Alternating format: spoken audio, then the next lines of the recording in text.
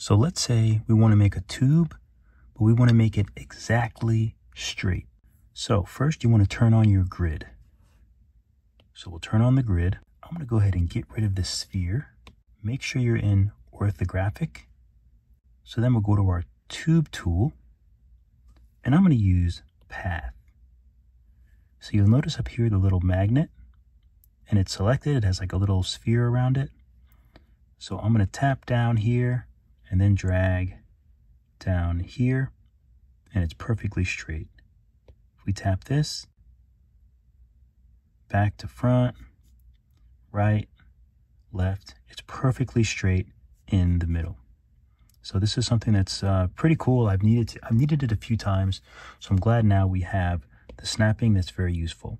When you want to get rid of the snapping, you can tap the little magnet and it goes away, and then you can just move it around. If you want your path to stay on the surface of the box, then we'll go ahead, we'll use path. I'll tap here, and then hit this. So the reason why it stays on the surface is because of this snapping right here, this snapping option. You'll notice that my menu is down here. You can hit this little arrow and it'll go to the bottom or to the top.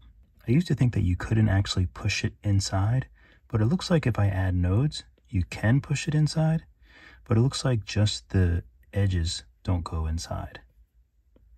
So I won't be able to get that edge inside until I turn off snap. If you turn off snap, then you can move the edges inside.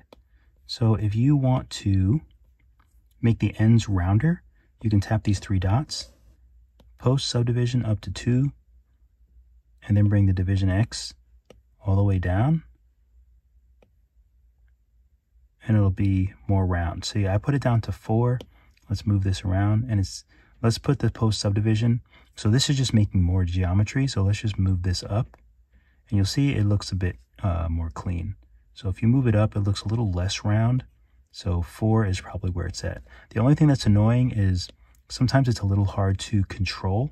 So you don't have as much control. See how it kind of snaps?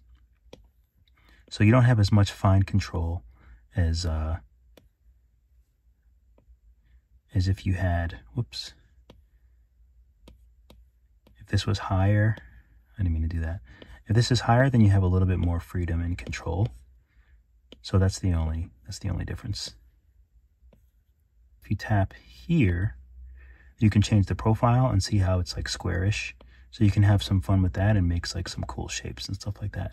All right, keep drawing, keep sculpting. I'll see you all in the next video. Happy New Year.